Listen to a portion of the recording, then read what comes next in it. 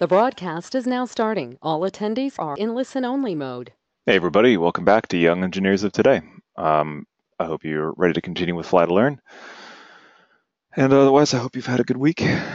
We're gonna, I suppose, continue with gliding. Where did you guys leave off on Monday?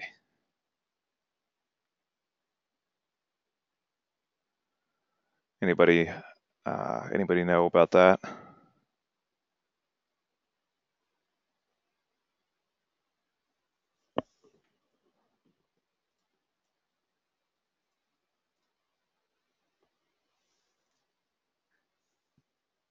Anybody at all?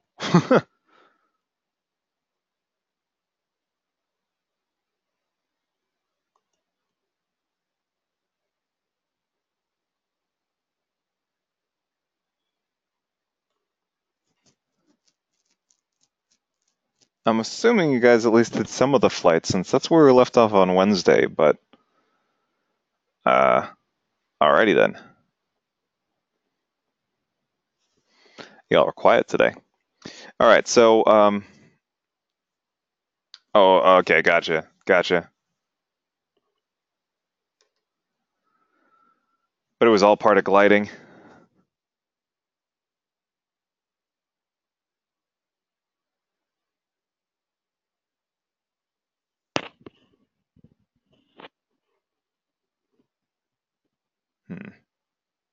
Okay. Let's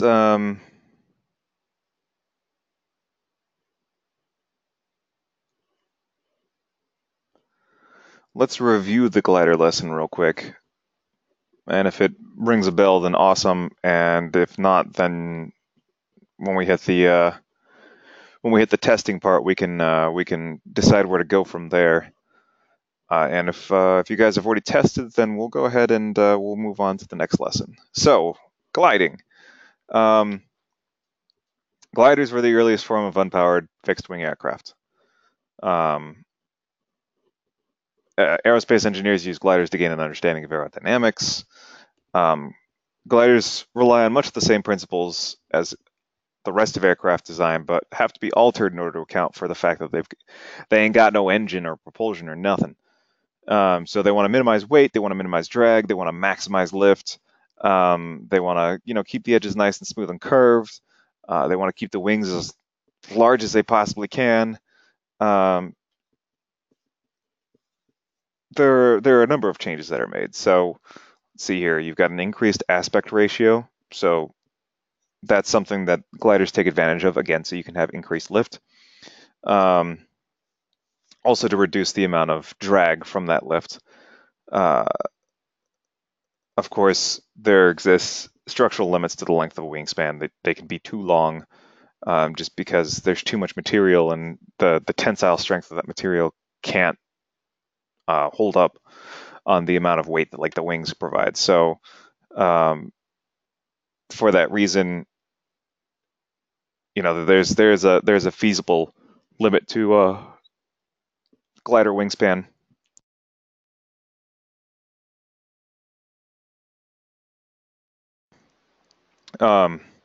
Gliders are also, a little bit less general purpose. Aircraft have a variety of uses. They're mostly used for travel, but like they have a lot of things that you can use them for. Gliders fly without power, so they're not suited for travel. They're not suited for combat.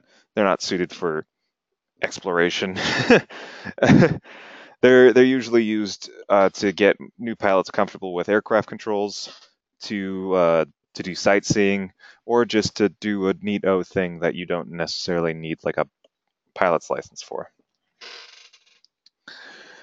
In addition, gliders also have a very malleable center of gravity. You can move the ballast around in order to change its center of gravity, which can make them easier to fly.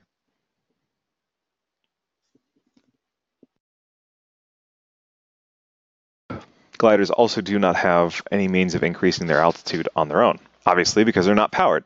How would you go back up into the air more?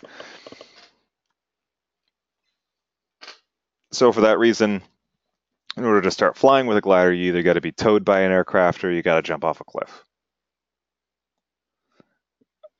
That second one I meant literally. Some gliders are light enough that you can run while like having it over your head, kind of like a hang glider kind of a thing. And it's obviously not recommended because generally you can't you need a really, really, really high cliff in order to gain enough speed to recover and start gliding as opposed to just falling. Um, so generally, you don't see it as much as the powered aircraft towing, but there are people who, will go to the top of a cliff and hop in their glider and just either if it's got wheels, push it down a hill off the edge of that cliff, or if the glider's light enough, they can do like a hang glider thing where they run with it and then they sort of bring their legs up inside and glide that way. Again, really depends upon the glider. Not always recommended. Additionally, if you want to increase the altitude of the glider while you're flying, you have to hit, currents of hot air because those, because of convection and stuff like that, will be shooting upwards because they'll want to go up. The cold air will want to fall. It will create a pressure system which will push the hot air upwards into these channels so that it can cycle into the upper atmosphere and cool down and then fall. And it is the circle of life insofar as air circulation is concerned. So you want to hop on one of those hot currents that's going up so that it'll push the glider up into the air more and then you can regain some altitude. All airplanes can function as gliders if their engines are turned off. However, powered airplanes are not nearly as good at it as gliders are because gliders are specifically built for it, whereas airplanes are not specifically built for it. In fact, they take some concessions so that they aren't built like it. Gliding performance is measured by a quantity known as glider ratio. A glider ratio of 30:1 means that anything that is gliding can travel 30 meters horizontally while only falling 1 meter.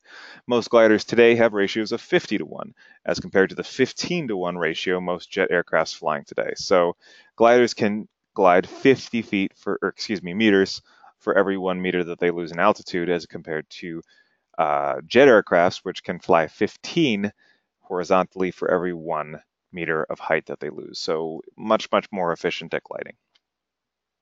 Gliders are, obviously. Powered aircraft also descend more quickly than gliders due to their higher weight and consequently higher wing loading.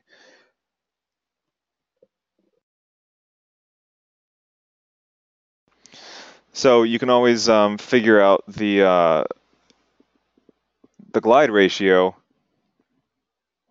by figuring out the lift and the drag of a particular airplane.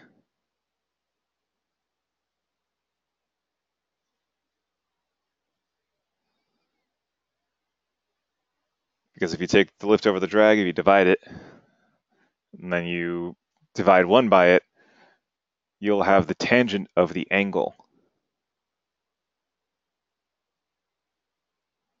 that is generated, which may not mean anything necessarily, but so if you've got a glider ratio of 50:1, that means for every 50 feet you move laterally, 50 meters you move laterally, you would lose 1 meter of altitude.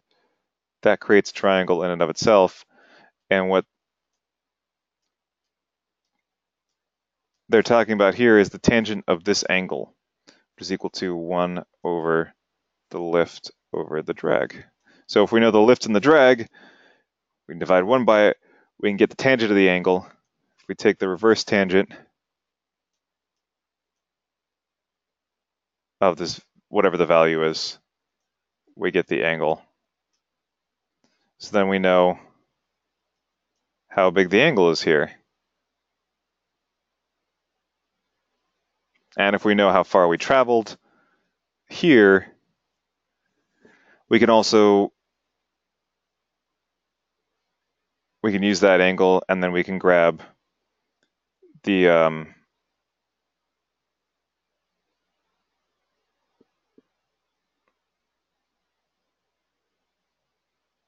like the cosine or the sine in order to figure out what the other values are.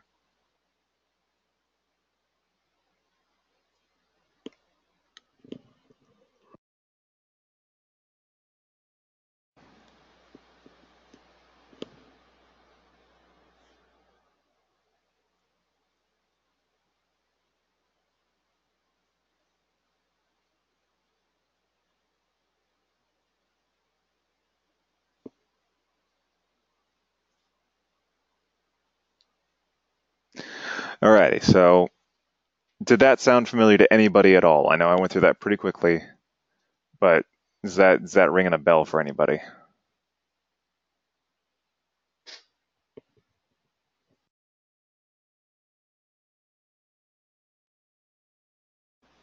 No? Okay. All right, well, let's do some testing with this then. So I'll go ahead and get X-Plane started up and walk you guys through what you gotta do in order to get this testing done. So let me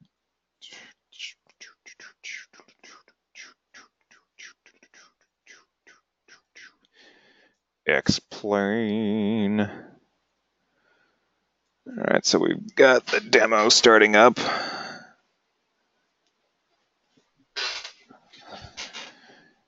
X-Plane.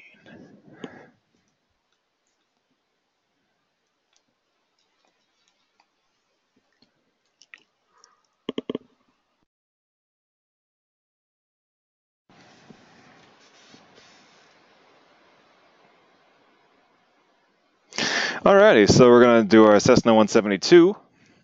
As always, we're gonna take off. Well, we're not gonna actually take off from Seattle Tacoma. We're gonna do an approach on Seattle Tacoma, but we're gonna use that one as we always have. We're gonna make it daytime and clear, as we always have. And we'll just go ahead and fly with those values and let it take forever to load.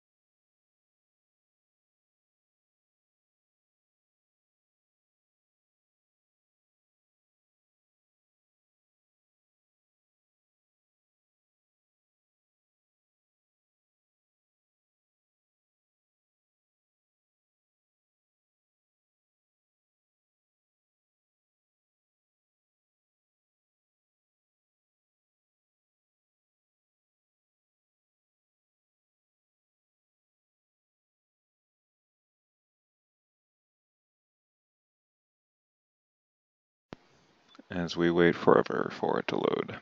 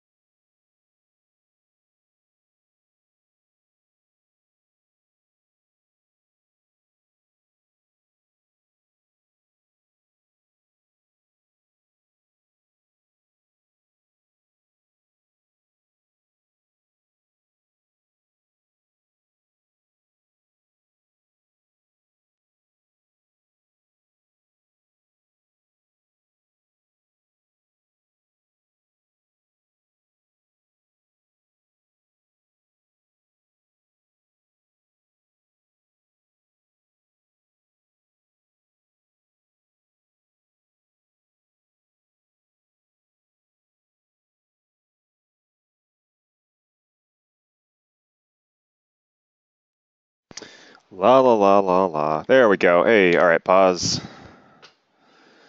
So we're going to go up to settings and then data input and output. And we're going to want latitude, longitude, and altitude checked, the last two checkboxes, so line 20. And then we're going to want location, velocity, and distance traveled checked as well, so 21. Then we're going to have liftover drag and coefficients line 68, the last two checked there. And using this information, we're going to be able to calculate exactly our our lift over drag, or no, our glide ratio. Jeez. All right, but that's not all. So once you've got these three sets of checkboxes checked, go ahead and close out.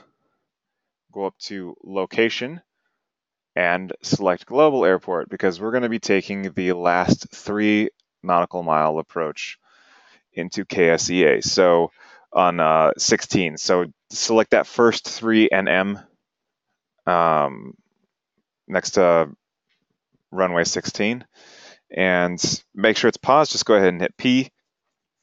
We're going to take advantage of the fact that we know our altitude right now and we know our distance. So what we can do, our altitude isn't really actually going to help a whole lot because we're not going to land at 0. Our distance, however, is going to work wonders.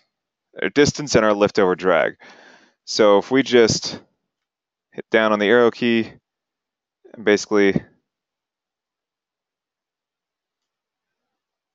kill the engine entirely, pull out the black lever as well as the red lever entirely, and that's going to kill our engines 100%. And we can verify this by, if we unpause, we should hear the engines just die, and then just try and keep the plane as level as possible. So that is to say, your gimbal here, you want to keep that as level as possible until you land on the ground.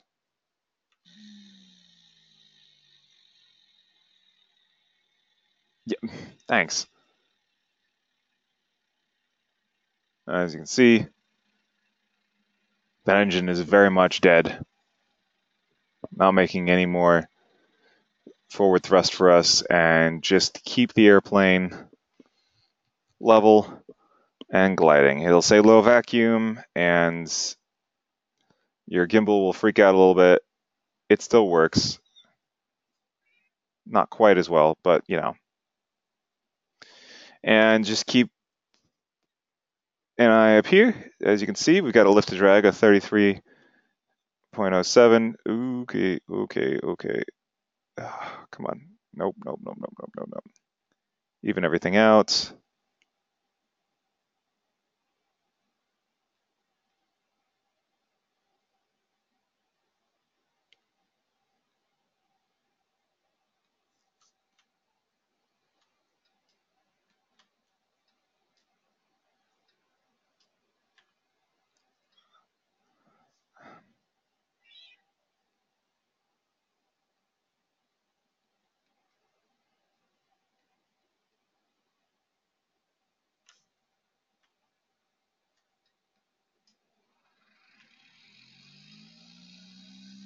Let me fix this real quick. There we go. I've also totally negated any experimental results, but that's okay.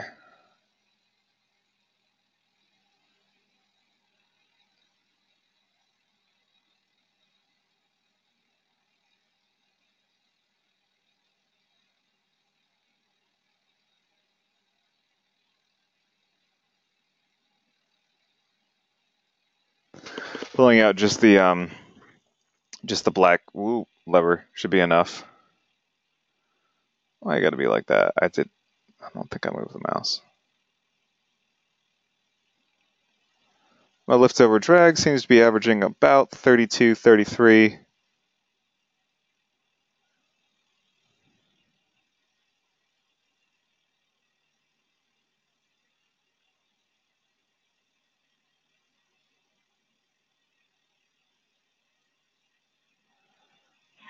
All right, and paused. So 2.5 nautical miles, and it was about 32, 33. So then from there, let's say it's 33. 1 divided by 33, because our lift over drag ratio is just that value. which it says 25 right now, but it was about 33. 1 divided by 33 gives us 0.0303030. Blah, blah, blah. What we're going to do is we are going to find the inverse tangent of that. It's going to be tan h, which doesn't actually do it. Tan d. Oh, okay, gotcha. All right, so 0.03030. Inverse tangent gives us an angle of about 1.7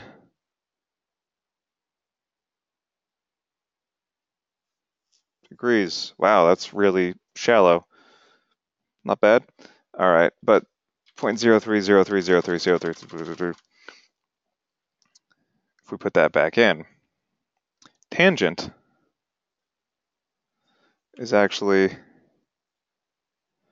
meant to express a relationship. The tangent of an angle is equal to the opposite angle, or excuse me, the opposite side over the hypotenuse.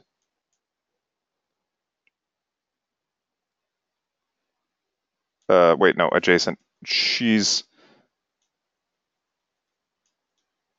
You tell them not 100% here. So it's the opposite side over the adjacent side. So that is to say, if we were looking at a right triangle, if we want the tangent of this, what we're doing is we're describing the relationship of this side, which is the opposite, divided by this side, which is the adjacent. And if we know we've traveled horizontally 2.5 nautical miles, then it's like saying opposite over 2.5. Now, if we multiply both sides by 2.5, we get the amount that it drops. So times 2.5, 75, 75, 75, 75. Repeating, 0.075 repeating. So now our ratio is 0.075 repeating over 0.03 repeating, which is a weird ratio. I wonder if we can turn this into something that's a little bit easier to read. Times 10.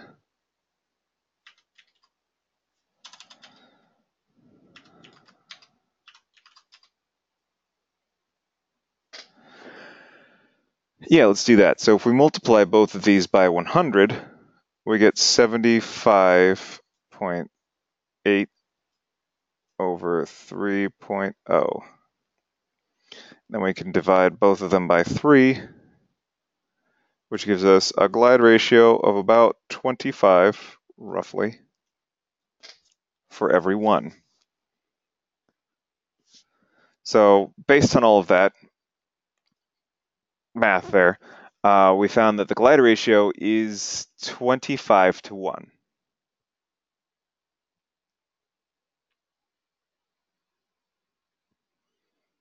So not too bad, not too terrible. Cessnas are meant to be pretty easy to fly. Now, granted, I also did kind of screw with my results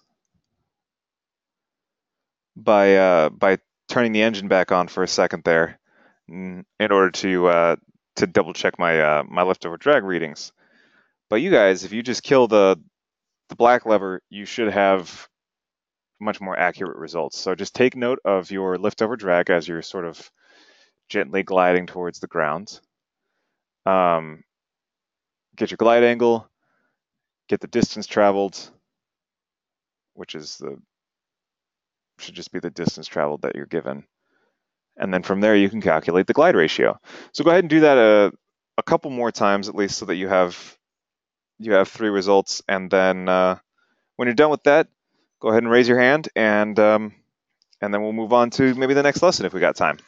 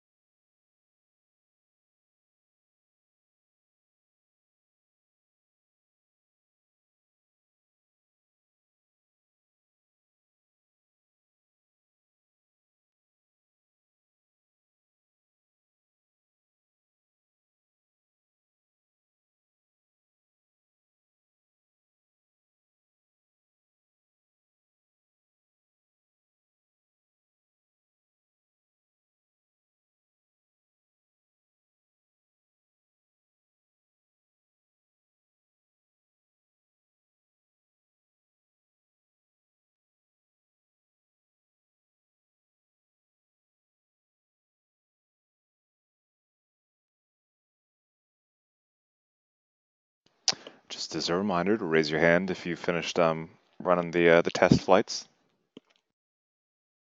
If you haven't, no problem, no rush. Just want to be sure.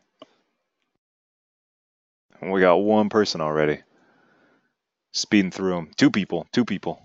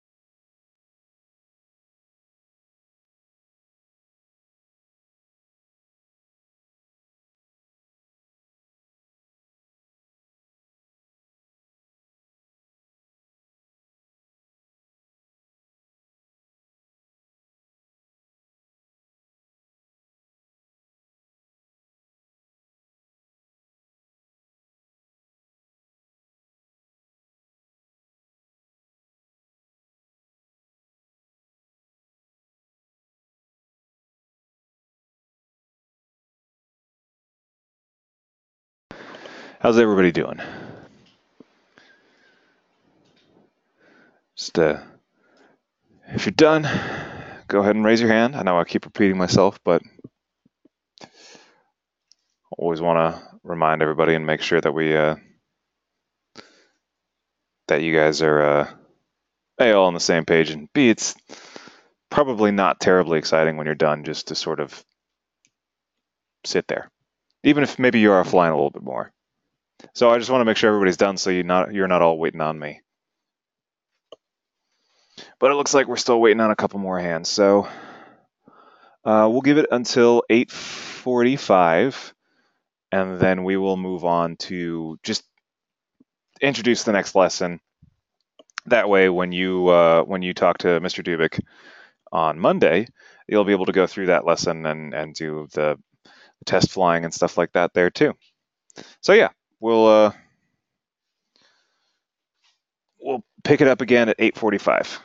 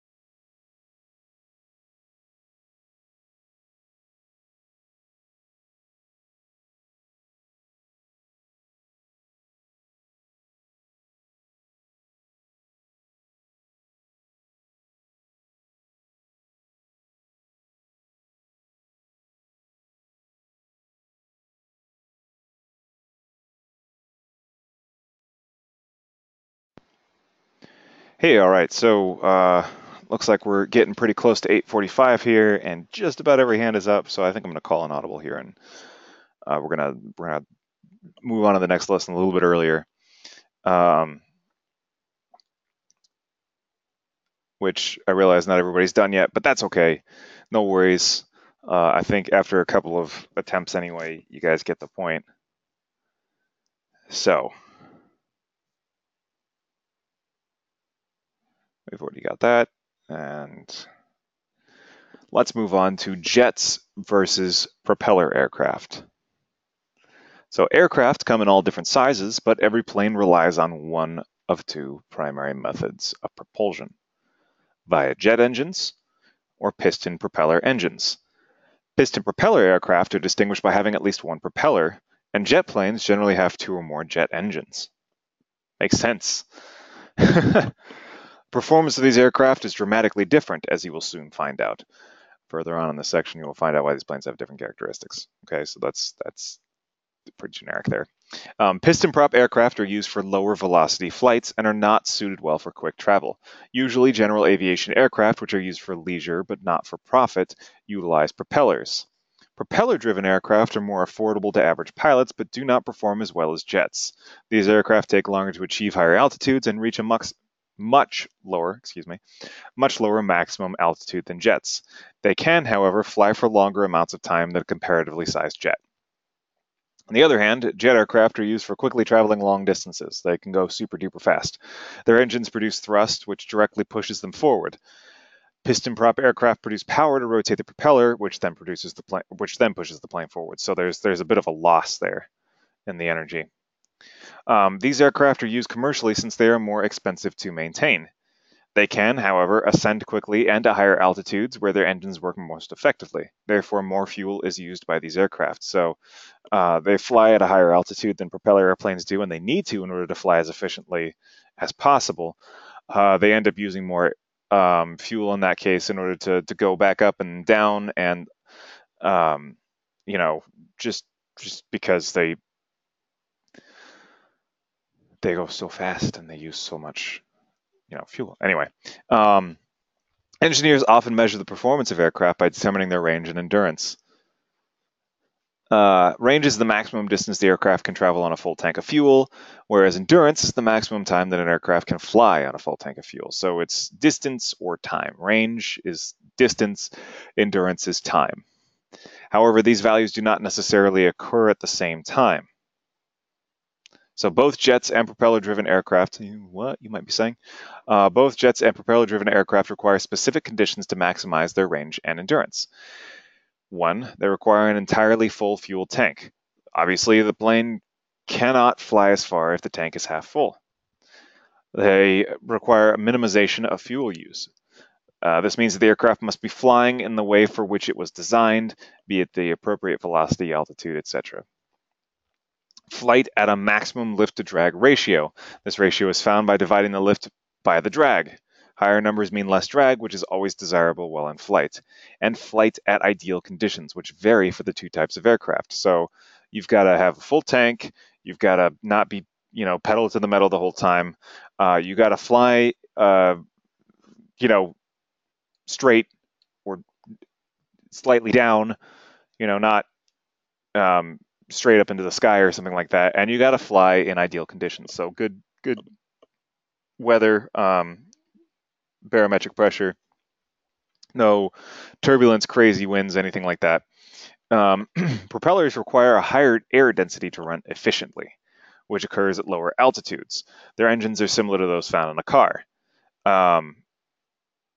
So they require a higher air density in order to be able to facilitate the explosions that happen inside of the engine, as well as generate as much thrust as possible or as much forward power as possible with those propellers. Imagine, swimming through water versus trying to swim through air. Can't really do the latter because you don't really have enough to sort of propel you forwards. In addition, you just kind of fall in the air. But in the water, the medium is thick enough that you're able to sort of pull yourself forwards. Now, obviously, this is not a completely perfect analogy. There are some flaws in it, but the idea is there. Anyway, jet aircraft fly more efficiently at higher altitudes since their engines were optimized to compress air at lower densities.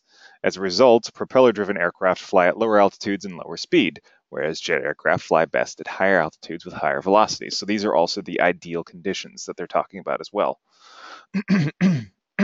Excuse me.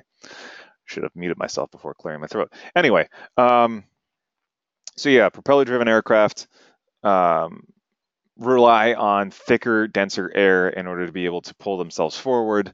Jet aircraft rely on thinner, less dense air in order to be able to compress it more so that they can shoot it out the back. So using X-Plane, you can easily see the differences in endurance of these two aircraft on a full fuel tank. Range, however, requires taking off on a full fuel tank and flying in level flight until the fuel runs out, which, we could try out on its own.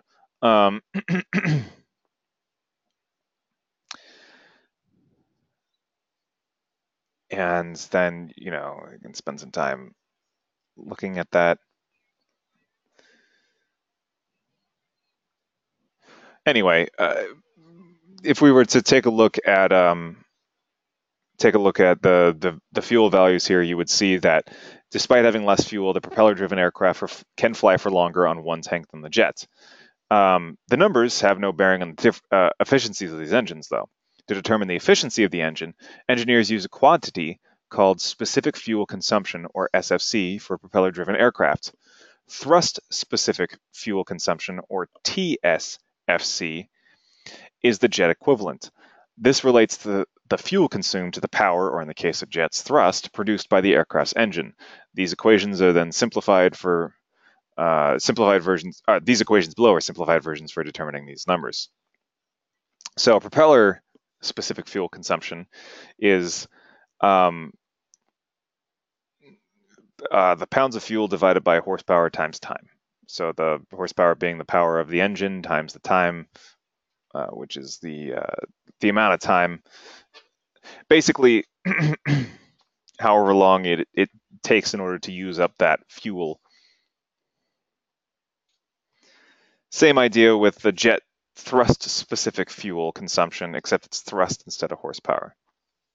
So using the equations for SFC and TSFC above, calculate the SFC of the Cessna 172 and the TSFC of the Cirrus the jet, based on the number of hours the jet can fly with maximum fuel and the number of hours the Cessna can fly with maximum fuel. And that's something that after taking a look at it on Monday, you guys can do the calculations with Mr. Dubik. But I'm going to go ahead and call it for today, since it is 8:52.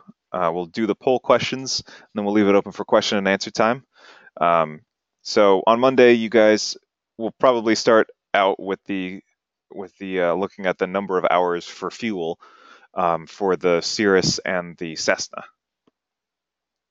Anyway, we'll do the poll questions. If you have any questions about anything after the poll questions are done, I'm here. Otherwise, you're more than welcome to head out and have a wonderful weekend.